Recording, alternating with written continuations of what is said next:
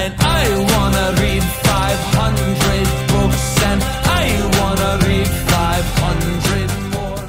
Okay, hello everybody and Happy New Year. I'm Phoebe. I'm Phil. And we are going to be talking today about The Shadow of the Wind, right? That's the name of this book.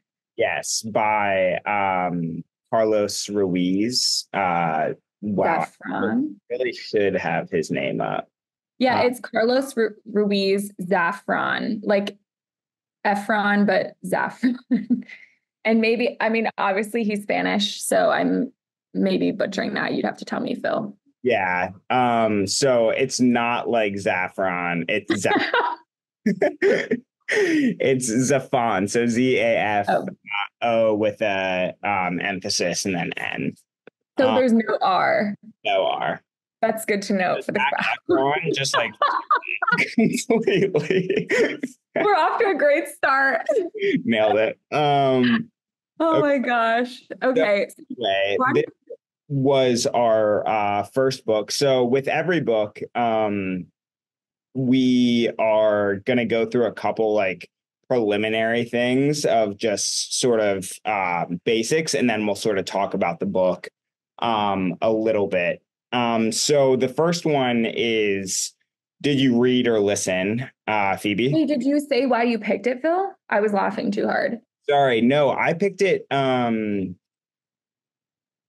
because it just actually got really good reviews on Goodreads, and it was different from something we've done. I think it was nominated for one of the Goodreads like best books of the year in 2000 or something. It didn't win, but yeah. And then I checked it out, and it sounded pretty good. Some of them, you're just like, I am not interested at all in that synopsis, but this one sounded cool. Yeah. Did it have anything to do with the fact that you speak Spanish and your fiance speaks Spanish? And it was adapted into English, right? It was, but I will say, I did send, so Marianne wants to, and I am fully on board with this, but she wants to name our kids like Latino or Latina names. It's also, we're super white, so like without that they might lose all their heritage. Right. And so I said, well, we've been brainstorming because it's hard for me too, because I don't know that many. But this book was helpful. Well, I thought it was helpful. So I sent for Penelope, Danielle, or Daniello, actually, which is in the Nadia, because and she just replied, I hate all of those. So, well, I also think those could be very quickly Americanized. Right. Like Penelope, Daniel, like they would just immediately be, people would butcher them. It would be like Marianne's name too. Like it's hard. Yeah. It's hard, you know. The Daniello, with the O. Yeah, you would see it. But yeah, Penelope for sure. Anyway, so, but it was, I do like all the names in this book, and I liked that was something different. And I liked your point. There's a character where they always refer to him as his full name. But that's not even his name. That's like the name he assumed after he. Yeah, I loved him. Yeah, we'll talk about that. That was funny. And I want to get your take on like why you thought that was the case. But yeah, I listened in like a day. It was I don't know how you did that. This book is 17 hours long. I started the night before. Okay, so I would say like 1.3 days, but I wasn't going to get that technical. But yeah, I am not doing anything right now. School hasn't started for me yet. So it was it took me 3 full days. So I just finished actually this morning. So do you think that was a commentary on if you were, because I kind of talk about this too, like it's categorized as a thriller, but I don't know if I would necessarily. No, it was definitely a thriller, but it liked to be elongated. Like there was many backstories that kind of like you lost a little bit of interest and then gained intrigue. It definitely wasn't one where I was just like, I was interested the entire time, but I wasn't like no cliffhangers or like it. I would never describe it as a page turner. I guess I do have pretty high standards for like a page turner, but some books I don't know, when you're reading them, you're just sort of I'm trying to think of an example, but like when you're sort of just like breathless the last like 40 pages. I don't think like that in this. Oh, all of the Corman Strike ones are all like that. The last like those books, you cannot stop reading them. Yeah, I agree with you. This was not a page turner for me either, but I almost feel like it was intentionally that way because it was, and I talked about this too, like everything was romanticized. It's, in my opinion, that's very European. Like I know very limited things about European culture, but everything is just like very romanticized and very drawn out and explained. And it was beautiful. Like it was, I thought it was very beautiful. So maybe that was intentionally done on the part of the author. In my notes too, that it's, I don't know if it's just because it was written in a romantic language, but it did seem very poetic. I felt this the same way, even with the translation of Madame Bovary by Gustave Flaubert, which is actually, Gustave Flaubert is mentioned in this audiobook when he goes to Paris. But anyway, it's written in French, and I felt the same way. It's like very drawn out, but very like poetically written. Beautiful. Yeah. I also listened. Yeah, it took me 4 days. And then we're also doing a sort of overall recommendation where one is fine. Well, I guess we don't have a 0, but 0 is just like not good. 1 is good, nothing special. 2 is would recommend to a friend, very good. And then 3 is would read again. And I do want to say it is like the Michelin system here where like 2 stars is really good because I don't reread books and Phoebe doesn't either. So a 3-star book is like very, very good. And especially with a thriller, like pretty hard to get a reread on that. So mine is a 2 as well.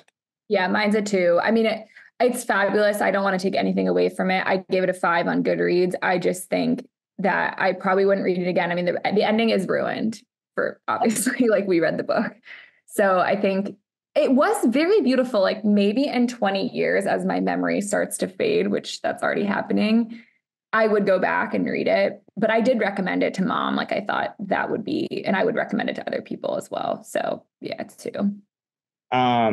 Okay, so if you like this book, you would like, this is an interesting rec. Okay, but at the same time, you kind of just gave an example that I also thought of.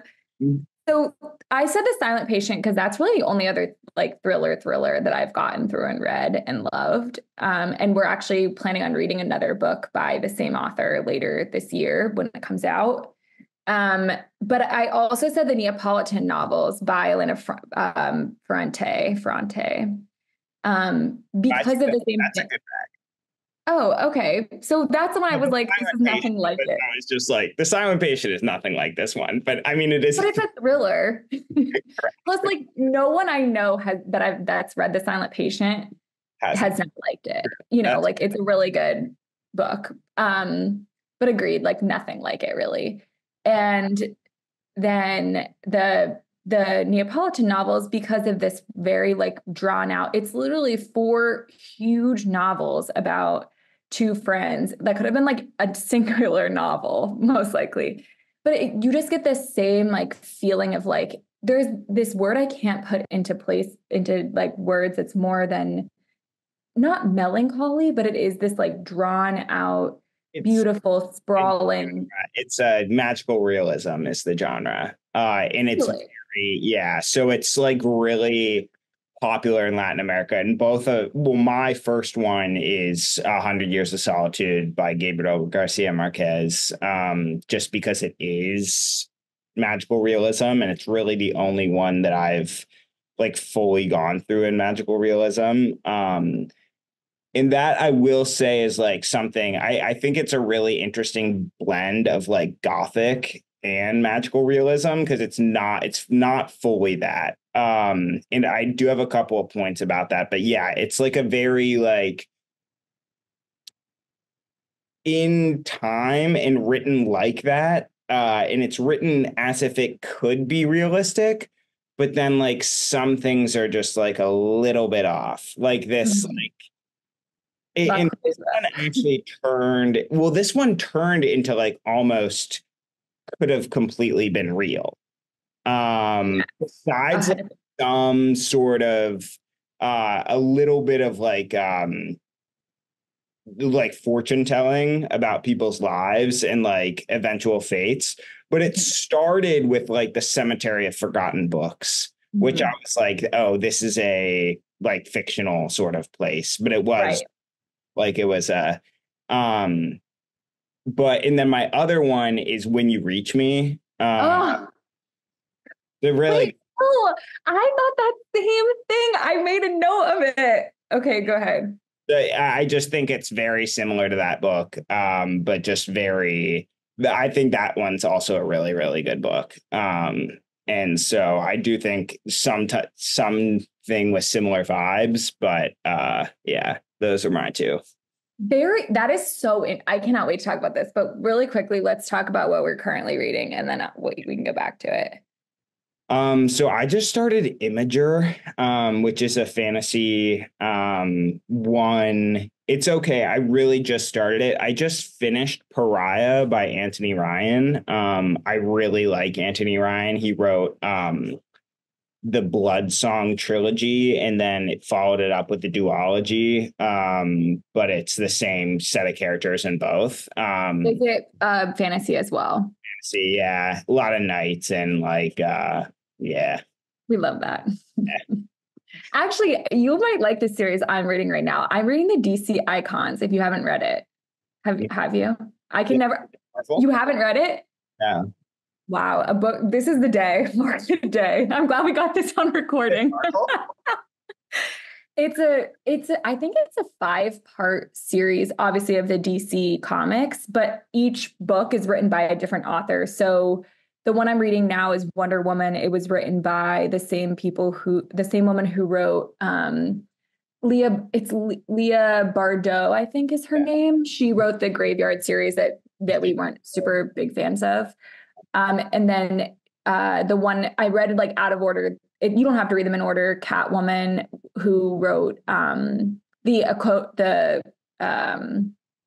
Rose of Court, Court of Thorns. Yeah, Sarah J. Maas. Yeah, thank you. So like just all these like good authors, basically famous authors. Yeah, it's really good. I like it a lot, and it's an adaptation, I think, of the movies that have come out. I haven't looked into that, but like they play a similar plot line to the DC movies, but obviously are way better because the DC movies. I was gonna say that might actually get me to watch. No. Yeah, don't not read them because of that. Yeah. Okay, cool. So let's go into sort of our thoughts on the book. So you make a point here I wanted to talk about where you immediately guessed that it was Carax that was like burning his own books. Yeah. So I will admit that I'm like really bad at this. Like, unless I'm reading a murder mystery where like it's very much like, oh, you should be thinking about who is doing this. Like, I'm not like thinking ahead.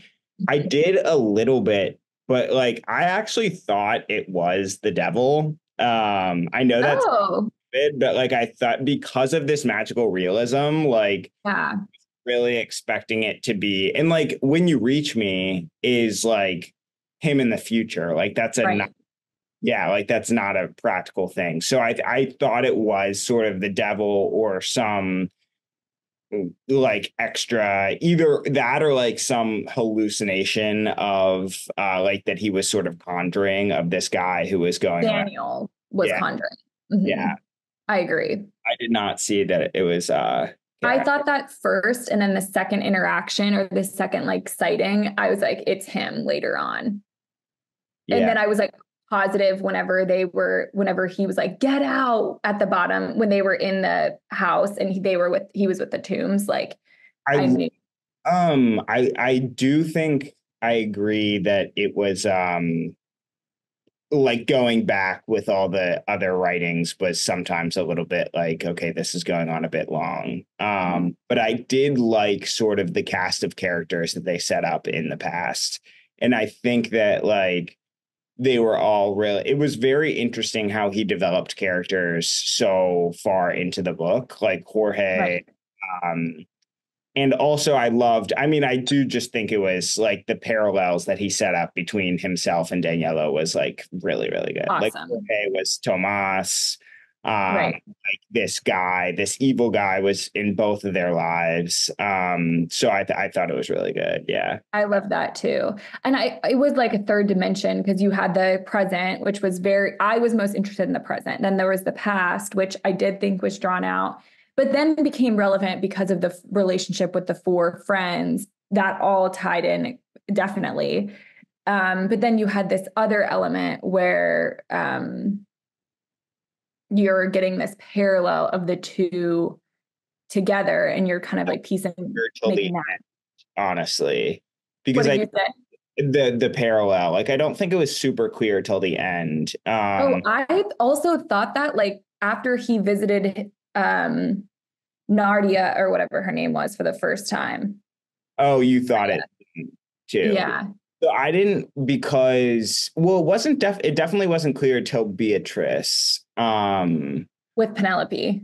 Yeah, with those two. Because like but Noria was like comparing them, and then in my mind, yeah, that makes sense. And then obviously with the pen, like connecting them, that was interesting too. Yeah, that was cool.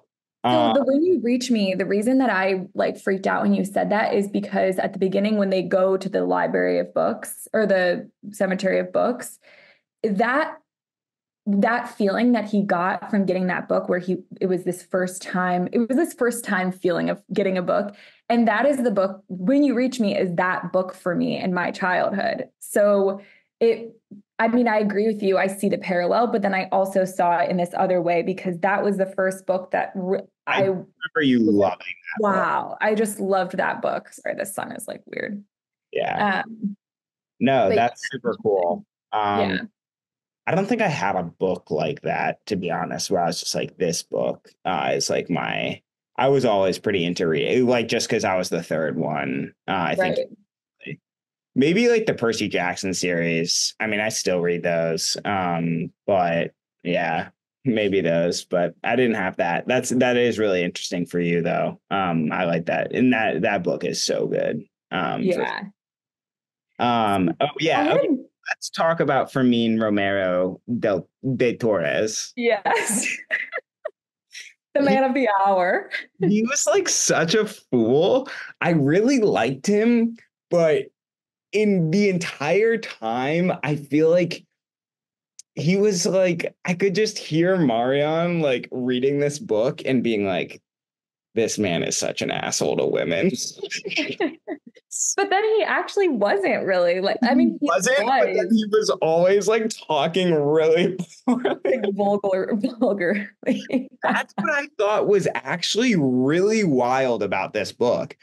The immediacy to where it goes PG to R to back to PG was like really, really like abrupt. And I don't know if it was a translation thing or just the way of writing, but it was both in like sexual stuff where like it was not a sexual book at all. And then just like got really into the sex scenes where I thought that it was written in a way that I would think it would just sort of like pass them over like a TV show and then like show the end or something. Right.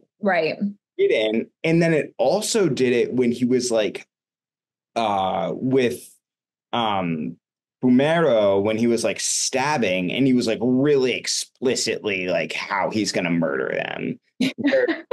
Not like, it was like, I'll cut at you like and make you scream, and then like it was just really, and then it went back to like, and I don't know, maybe it was because I was biased just because the reader was like such a good reader and like very pleasant. Good reader.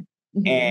And maybe like when he said unpleasant stuff, it was weird because he was like saying. But I think that was the contrast of the like completely romantic, beautiful writing style, and then this like harsh reality of what this kid was facing, kind of. Yeah. Which it was really dark for like the whole time. Yeah.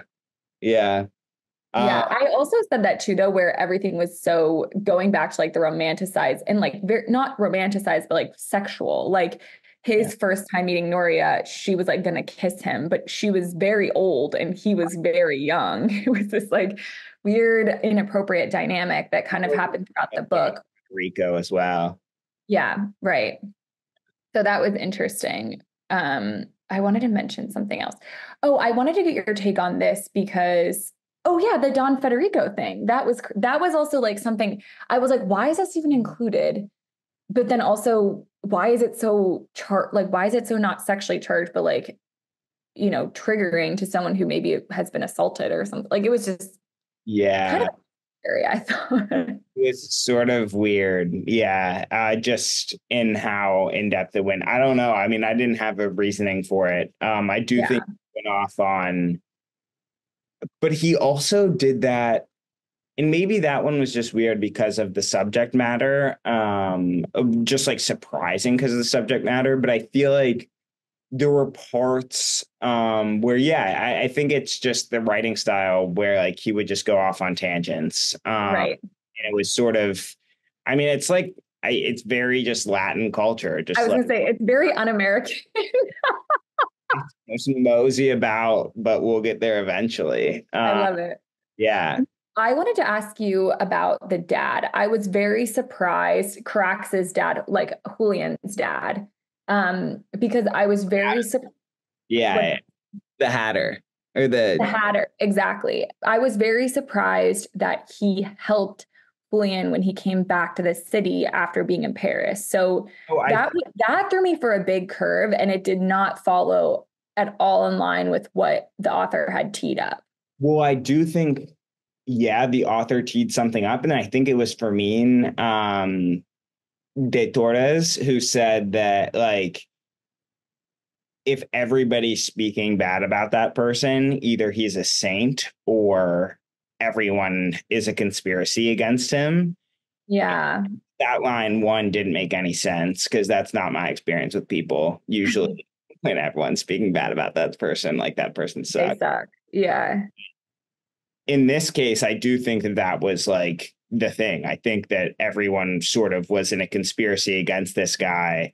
And maybe he had, but I mean, I do think that that's sort of like he had character development in the past that I think mirrored Danielle's father as well, where Danielle's father seemed like pretty harsh and like didn't want Danielle to do anything and like mad that Danielle was getting over his mom. And this guy, I think, in a different way, sort of lost everyone in his life and really just like became a nicer person. But also, I do think that there's a little sympathy in the turn of the book where like this guy was raising a child that wasn't his and living with a wife who cheated on him with True. and so like you sort of see this like he had the right to be a little angry. Yeah. Not like beat his wife angry, but like maybe but also like was that legit? Was that he was beating her? Yeah, I mean it was just the neighbor that was just like that was a neighbor who's like, and he was still in contact with his wife. It was hard. Yeah, that's kind of true. I didn't think about that. It was definitely hard to tell whether or not like everything was made up about him, but it did turn out that he wasn't like a super bad guy, I guess. Yeah. Wait, I was going to say something else that you had mentioned going on that. Obviously the thing that I did not see coming was that Penelope was his sister. Yeah, that was. Did you see that coming? No, I didn't. Not at all. And I didn't really realize. And that was maybe a little bit of, again, like, was a little bit of a redemption story of. It was funny because nothing ever happened with Danielle's father. Like, he wasn't a character in the book. Like, in the fact that like nothing happened in the present. But it was just the amount of information that's revealed to you about his past did change him as a character from being a very evil person to being a person that was like maybe trying to prevent incest a little bit. Yeah. Wait, you mean Penelope's No, father, Mr. Aguilar? No. He was, I think, a bad apple. I was thinking about Carax's father, because oh yeah, right. yeah, I mean, he was, I don't know if like his dad ever told him like our kid, both my kids are hooking up right now, but I mean, maybe. Yeah. Well, the mom certainly knew, obviously. Oh, right, the mom, yeah. Yeah. But then Julian died unknowing that he was in love with his sister. Yeah, and you asked what the first letter was about. I think it was basically I think it was basically telling him that Penelope was not in a good state, because he didn't know that. He thought Penelope just abandoned him, but really being like kept in. So I think basically the friend Mikhail was like, he's going to come back here if I don't write something. He knows that like Penelope is like being held hostage type deal. Right. With his kid. So that's why he changed the letter too. Yeah. So that was another thing about Mikhail that really, I mean, he was so loyal up and like literally gave his wife to. I thought he was going to be bad for sure. I thought he was going to switch sides. Because I was like, this guy is raking you through the coals. You're funding his entire lifestyle, which he's a loser basically. And my question, is he a good writer? Like, were his books good? I honestly don't think so, because no one was buying them. I read them, but also like obviously like enough people thought his books were good. Like everyone who read him were like, how isn't this guy selling?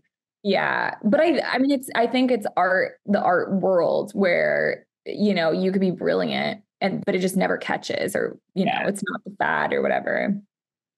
Yeah. Okay, so let's get to our quotes, which I do think that this book had a lot of good quotes. Agreed. So yeah, my first one is just because it really reminded me of the Tolstoy quote of every happy family is alike, but every unhappy family is unhappy in their own way.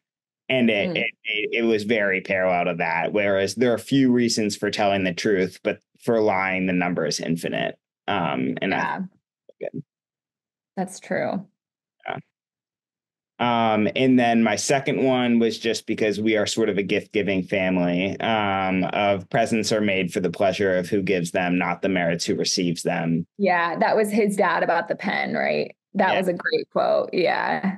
And then this one I just thought was really interesting, I guess. Most of us have the good or bad fortune of seeing our lives fall apart so slowly we barely notice. Did Romero say, or did Torres say that? So that was right before I think Nadia said it when she was writing about Julian, when he found the caskets. Okay. I think it was very near the end though. Yeah, she was a very interesting character. So I liked there are no dead languages, only dormant minds. I don't necessarily know that that's true, but I just like that it speaks to like the laziness of humankind. He had Gustavo, or was it Gustavo? He had the bookseller. Yeah. And then God gives us life, but the devil is the world's landlord. I thought that was like just a cool saying, and very in line with the whole. What was the devil's name? Oh, I'm trying to look. I put a list of like who was who. Well,